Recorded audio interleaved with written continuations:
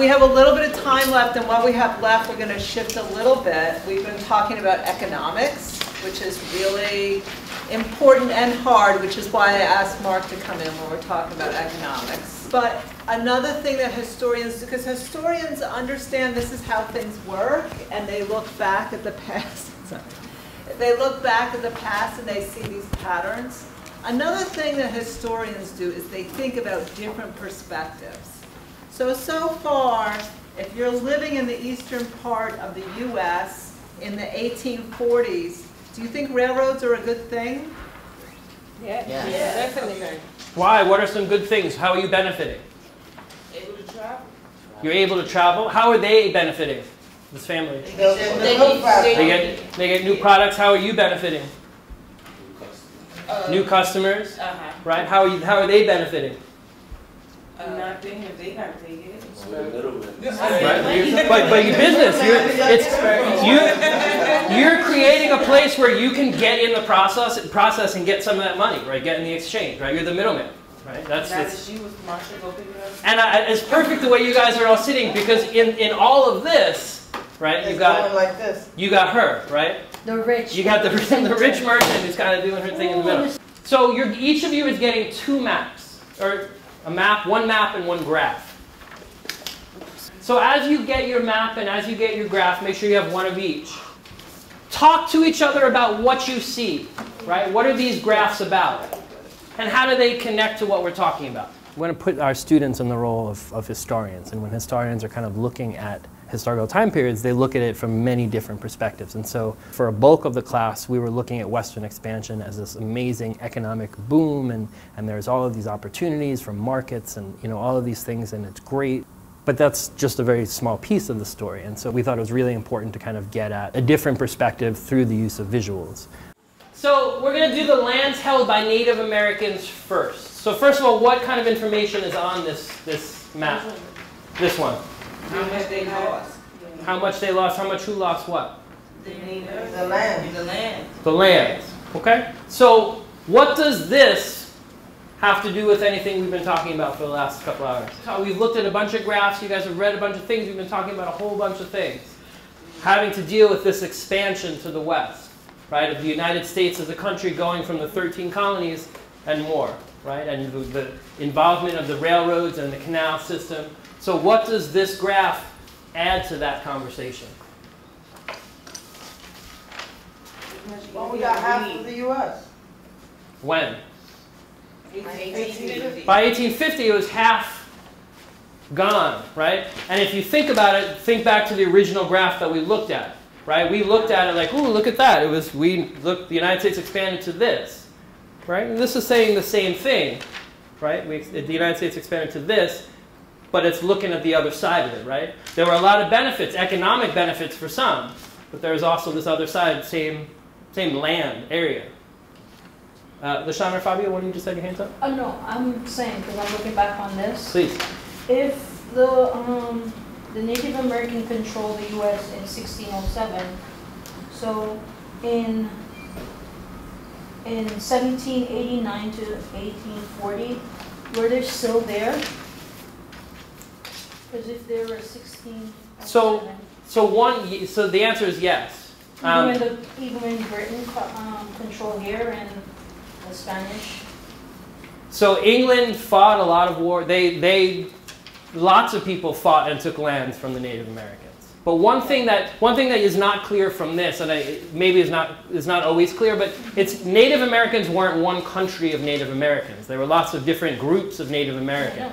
Right? So it wasn't like one unified, but they lived here. They were the people who lived here. So in 1607, anybody know what's significant? Why 1607? That's such a weird year. So that was when the Pilgrims first came over. The first settlers started to come in 1607. That's why it's that. The rest of them are all even numbers, right? But 1607 is such a strange year. But that's it's the first time that people from Europe came and set up shop. I mean, they set up settlements here in the land that later became the United States. How about the other one? The buffalo population in the West, 1800 to 1889. That's kind of a nice. I'm sorry? Yeah, so we're gonna help each other read this graph. So that's kind of, we started today with you guys saying what was it like in the 1800s, right? And we're ending around 1880s, 1890s, towards the end of that century. So buffalo population in the West in 1800. So if I'm looking at this graph, what do I see? What kind of information is here? So why is there this split? It's split because one is thousands, the other one millions. So can you talk more about that, Sandra? They increased a lot. So they were counting buffaloes as a thousands, and it was such a high demand that the 1889 went to millions. Or, well, where did it start? Did it start in millions or in thousands? In 1800s, 1,000, yeah, thousands, 50,000. So 1800 is right here. How much is it in 1800? How many buffalo are there? 30 million. All right, Mark. Oh, no, we're going to get to the split. No one's about to split. No, but it was a good question and we can't leave it until everybody got I it. want to know how you get from 1800 to 30 million if the 1889 is the only line connected to the 30 million. So how do we get from an 1800, how do we know there were 30 million buffalo? Because of the dot is straight on the 1800. Even and 1870 is right here, which is 15 This million. line is the dot is starting from 1889 going straight up. But it's not starting from 1889, right? Those are years. So those years, so think about the subway graph that we looked at. The subway fare. So it started in 1904. And how did you figure out how much it was in 1904? Well, you looked at in that year, what was the cost. So here it's not cost, it's number of buffalo. But it's the same way. We start in 1800 and figure out, so that's where the dot is. So what is that number there? So before we get to the line, we have to get the point. So that point is 30 million. You see that? I see that. So 1800, there are 30 million buffalo in the West. Then the population of buffalo, what happens to it? What starts to happen to it? It goes down. Now the next year, it's very this graph is very specific. It wants you to read it in a very specific way, so it doesn't give you all the years in between. It says 1800, it's this. 1870, it's this. And so what is it in 1870? 15 million. It's 15 million buffalo. So what can you say about the number of buffalo in those 70 years? It decreased. It by decreased half. by half, right? Half the buffalo went away. So then the only other year we have is 1889. Now here's where it gets tricky because we have that weird, it's almost like it's a rip, it's a tear, right?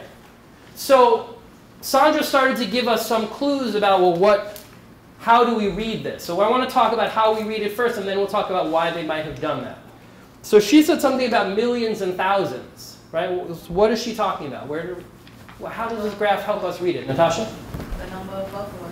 So where is she getting numbers? Where is she getting thousands and millions? On the line. On the line, Left-hand side of the line. from 0 to 200 middle to split. thousands. So there's a split, but I don't see, where's my thousands and millions? I'm looking in the middle. On the side. On the side. Thousands on the bottom and millions on the top. So anything that we're talking about millions is going to be up. So that 30, it doesn't say 30, 000, 000, 000. It just says 30 because it says in millions there. Right. And down at the bottom it says thousands. So in 1889, how many? Zero. So it looks like 0. Right? Because this graph that's between 0 and 50,000, right? That 50 represents 50,000. So it's actually not 0, it's very close to 0, and I'm going to tell you a piece of information that's not on this graph, because it's pretty close to 0. In 1889, there were approximately 541 buffalo. From 1870 to 1889, it goes from 15 million to 531, right? So again, it's just this huge, you can't look at it and not be like, oh my God, what is that? What could explain something, So it's very compelling. And the reason why Kate and I wanted to introduce the buffalo population as it connected to Western expansion is because the Native American angle, right? Because we're creating the United States is creating this railroad lines and all of the development of this railroad system in lands that are occupied by other people, so you need to get those people out of the way. And so one way that these graphs both suggest is you kill the food source, that allows you to accomplish what you're looking for, which is to remove the people out of your way. So the population from 1800, there were about 30 million. 70 years later, it was half as big. It went down by half. And then 19 years later, not even 20 years later, how would you describe the population of buffalo in the West? Really low, scarce. Really low, scarce, less than 1,000. So to put it in economic terms, anyone want to guess why this happened? Or anybody know? Demand. Yeah. Right? People wanted buffalo stuff. They wanted buffalo pelts. They wanted buffalo jackets. There was a whole market, right? So people killed them all and sold them because people wanted to buy it. But why then, Mark? And what does it have to do with the railroad? And so that's my question. So why? That's to kind of put it all together. Does this? So this is sad and tragic, right? All these buffaloes they're being slaughtered. There's very few now. Today, I think there are about 30,000 buffalo in the West. But what does this have to do with that map of 1870, the railroad? This is exactly when we're talking about, right? We're talking about 1870 to 1889. So when you look at your two maps, we're talking about in between these two. That's when you Right? started making the railroad to the west side. That's when it started happening. They started traveling west. So why are we doing all this to the buffalo? Because they wanted more demands from the east side to get buffalo. So part of it was this idea of demand. Excellent. Why else would the buffalo population, you got to work really hard to kill as many animals. Why? So what else might have got it? There's this demand, but why else? Skin products. So skin products, market, all of that stuff. Maybe they started dying. Why would they start to die? How disease they're selling. Hold on. Diseases. Or maybe they were using them to build the railroads. Supply is high. So that's actually an excellent guess. They're not good workers. They're not very cooperative. They're not like oxen or things like that. They're bigger and they're stronger. And maybe that's a part of it. It's hard, maybe part of it is, one of the reasons it's hard to imagine if you've never seen a bison, but if all of us ran at full speed, as fast and hard as we can, and threw ourselves into a buffalo, it would not do anything. Our combined, these are huge, 2,000 pounds. Okay, so Right. I'm just going to, can I jump in Okay. and What? read a quote? Okay. Yeah, you can. All right, so this is a quote from Beartooth, a Crow chief in 1867. He's talking to the white people. Fathers, your young men have devastated the country and killed my animals, the elk, the deer, the antelope, my buffalo. They do not kill them to eat them. They leave them to rot where they fall. Fathers, if I went into your country to kill your animals, what would you say? Should I not be wrong, and would you not make war on me? What's he saying? They were killing the animals, but they wasn't eating them. Well, why were they killing them? Exactly. Well, who does eat buffalo? I eat buffalo wings. Right? Dogs. I buy my Right. Buffalo, you kill the people, So you kill the food, Pushing them out. Push them out. right? push them all away. That's Well. pretty big. Right, so here's another quote. We will not have the steam locomotives which make a noise in the hunting grounds of the buffalo. If the pale faces come farther into our land, there will be scalps of your brethren in the wigwams of the Cheyennes. I have spoken. Okay.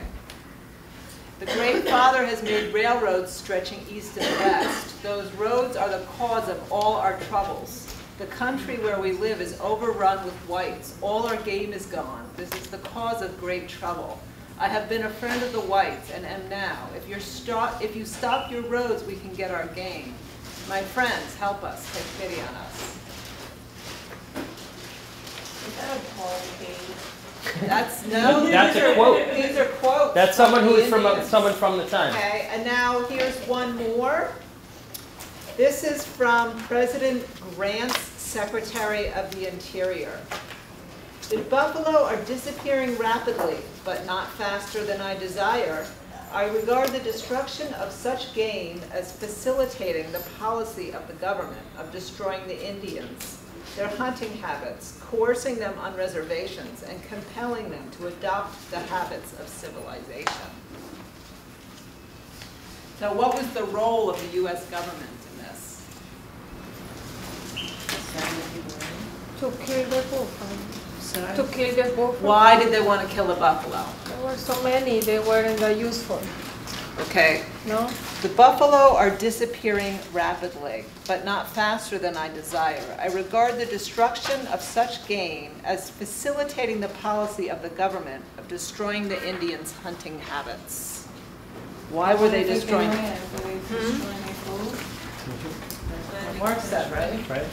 And just the thing that the reason why I thought that quote was really important for Kate to read is it wasn't an accident. It wasn't people like someone building a road. It was a governmental policy, right? That shift of expanding the 13 colonies was being driven by the United States government. It was a plan. We did it in the way that we did because we didn't, you could just say it. You can just have some students read something and say, the United States had a systematic plan and this was part of the systematic plan. But to just give them an opportunity to kind of just like look at information and to try to figure out how does this all fit together? How does this fit with this conversation we had on supply and demand and all of this, like it's complicated and it's messy and it's interesting, right? Because that's what historians do. They just try to look in as many perspectives as they can and make some sense of it all. I think that was kind of our goal, is to give them information and let them try to make connections. How do these things fit together? Rather than just saying, here's how it fits together.